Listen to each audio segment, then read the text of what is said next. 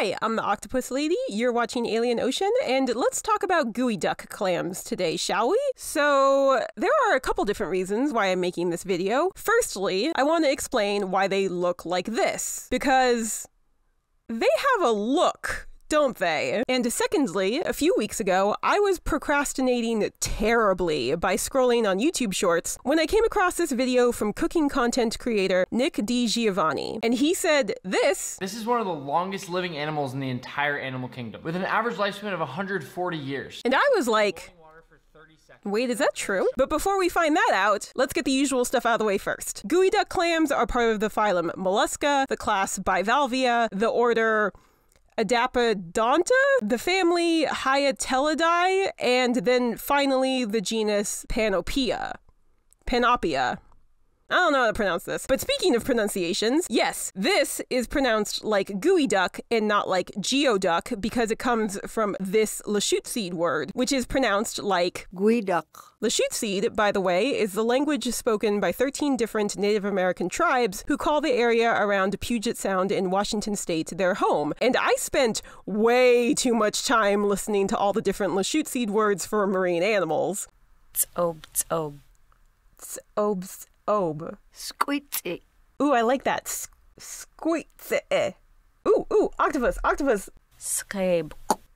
Ooh, I like that. Scabe. Wait, hold on. Wait. People? Mother, mom. Oh, okay, here. Slodite. So I'm the Scabe Slodite. I totally butchered that, but that's my new name. Everyone call me that. That sounds so much cooler than the Octopus Lady. Geoducks have worldwide anti-tropical distribution, and anti-tropical is a fancy and honestly kinda, I don't know, aggressive way to say exist in both hemispheres but not along the equator. Like, it makes it sound like these areas of the world are the anti-tropics! The tropics that come from the shadow realm, where fish swim in sand and coconuts eat people. I don't know, I'm just not a fan. Not a fan of this term. Finally, the oldest fossils of geoducks date back to the Carnian period of the Triassic, which was about 227 to 237 million years ago, making them, I guess, around the same age as dinoflagellates. And with that, let's just jump into it. Why do these clams look like this? It's because the geoduck is what's called an infaunal animal, which means they live in the substrates found at the bottom of a body of water. They specifically like to hang out in mud gravel, sand gravel, and mixed loose substrates. And they don't just magically appear there out of the blue. Geoducks are burrowing clams, the largest burrowing clams in the world, so they actively bury themselves in sediment. And yes, in case this isn't entirely clear, burrowing clams can move of their own volition. I feel like many people think that all bivalves are sessile or stationary creatures, and some of them are, like mussels and the non-burrowing giant clam, and some of them aren't, like scallops and the burrowing clams. That said, most burrowing clams don't move around much after they've settled somewhere, and geoducks actually completely lose the ability to move at all when they reach adulthood, but not all bivalves are immobile for their entire lives. Granted, I don't blame anyone for thinking that all clams are sessile because, like, I mean, you can't really tell how a clam moves just by looking at it. It ain't got no legs, or arms, or fins, or wings, or any sort of appendages typically associated with movement. But you know what they do have? A foot. And this is the key to a clam's ability to burrow. But before I go into detail about that, it's time for a quick anatomy lesson. So this is a clam. This is one half of its shell, or valve. This big blob of muscle right here is the previously mentioned foot. These things are called siphons, is how the clam pumps water into and out of its body. And for our purposes, that's everything you need to know.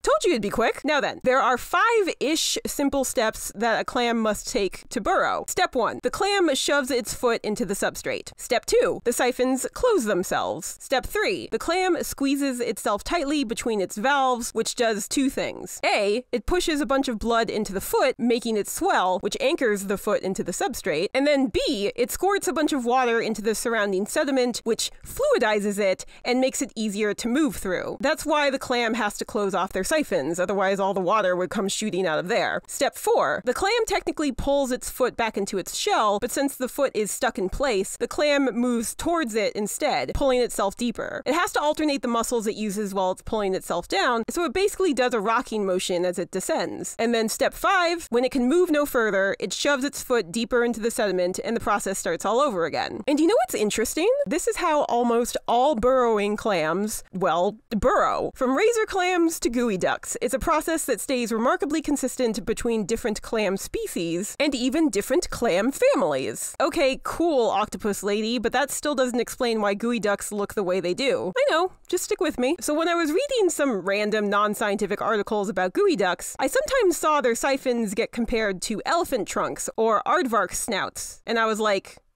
yeah, okay, sure. That's totally what they look like and nothing else. But it turns out this comparison is more apt than I initially gave it credit for. See, unlike other appendages you might be familiar with, the siphons of the geoduck are fused together except at the tip, where it's split and has 2 openings. One opening is connected to the inhalant siphon, the other is connected to the exhalant siphon.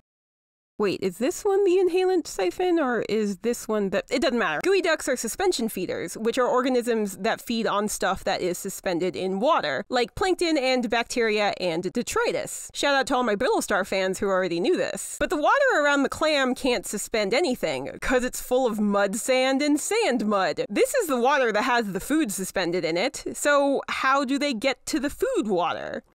With their siphon, of course. They just shove it through all the sediment and stick the very tip of it out at the surface so they can suck in water through their inhalant siphon. Then they filter the stuff they want to eat and spit out everything they don't through their exhalant siphon. This is also how they get most of their oxygen too. They inhale oxygenated water and exhale deoxygenated water. And the reason geoducks do this is pretty straightforward. It's hard to get eaten by a predator when you're buried underground, and the deeper you're buried, the harder it is for predators to get to you. Typically, geoducks are found about 50 to 60 centimeters deep, but they have been found as deep as a meter, which is why their siphons are so thick and turgid and erect and insert other suggestive words here. They need to be strong enough to push through the substrate they're buried in and long enough to reach the surface. And burrowing protects geoducks so well that they can potentially live up to 140-ish years, which means Nick wasn't quite correct there. The oldest confirmed geoduck ever found was 146 years old. This isn't that geoduck, by the way, I couldn't find a picture of it, but that isn't the same as saying the average lifespan is 146 years. That'd be like saying the average human lifespan is 100 plus years, just because some people have managed to live that long. And by the way, you may have heard that a geoduck was found to be 168 years old, but that came from a report that may not have been peer-reviewed, so it's not a totally reliable number. This is also not that geoduck, I couldn't find a picture of that one either. So there we go. That's everything I wanted to talk about. Why do geoducks look the way they do, and is their average lifespan about 140 years? Which means I should start wrapping things up, right? But here's a funny story. I was basically almost done with this video when I was looking at a random seafood company's website for some reason, and I read this. Geoduck's value is so high, there's proof of gangsters trading them for narcotics. And I was like, that can't possibly be true. So I went to fact check it really quick when suddenly the gaping maw of a rabbit hole appeared behind me and promptly ate me alive. Turns out there was a whole seedy criminal underworld that sprung up around these clams back in the late 90s and early 2000s, and the more I researched it, the more bananas it got. It went from geoducks were sometimes accepted as payment for drugs to a prominent geoduck smuggler almost got his legs broken by a hitman. By the time I was done looking into all of this, I was 9 days out from this video's deadline, and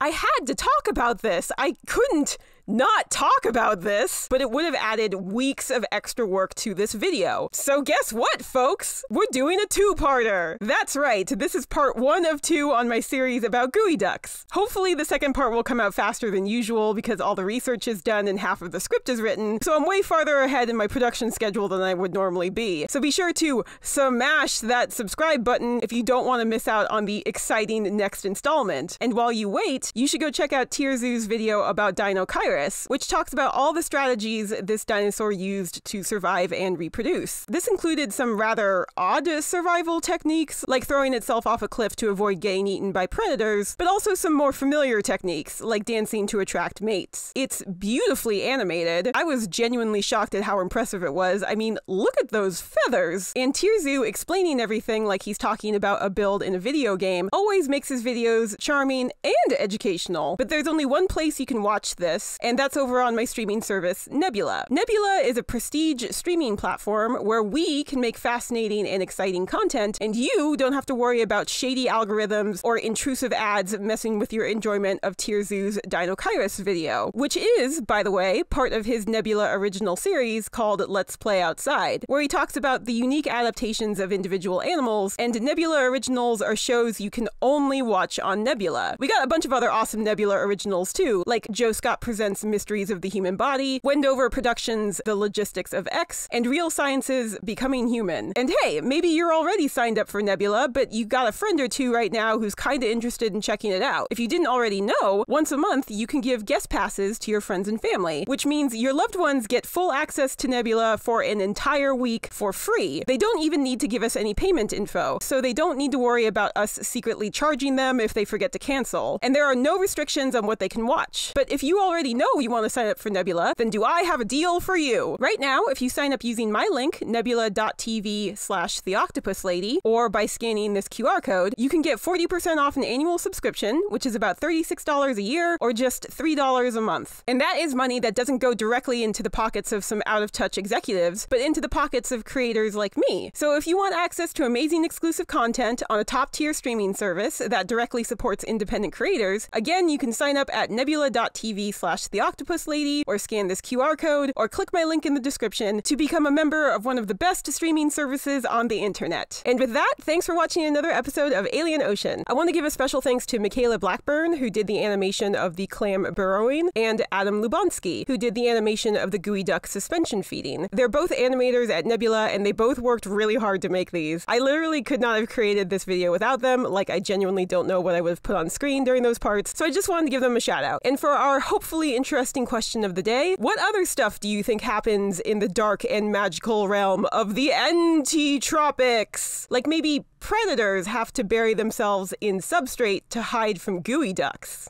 for some reason. Leave a comment with your answers. Extra special thanks, as always, to my patrons. I also literally could not have made this video without you, so thank you again for all your support. And if you'd like to support me, you can sign up for my Patreon over at patreon.com/theoctopuslady, where you can get early access to videos or your name in the beautiful credits. Be sure to check me out over on Blue Sky. Don't forget to like, share, and subscribe. And until next time, this is your friendly neighborhood octopus lady reminding you that you don't have to go into space to find aliens. When I came across this video from cooking content creator Nick DiGiovanni,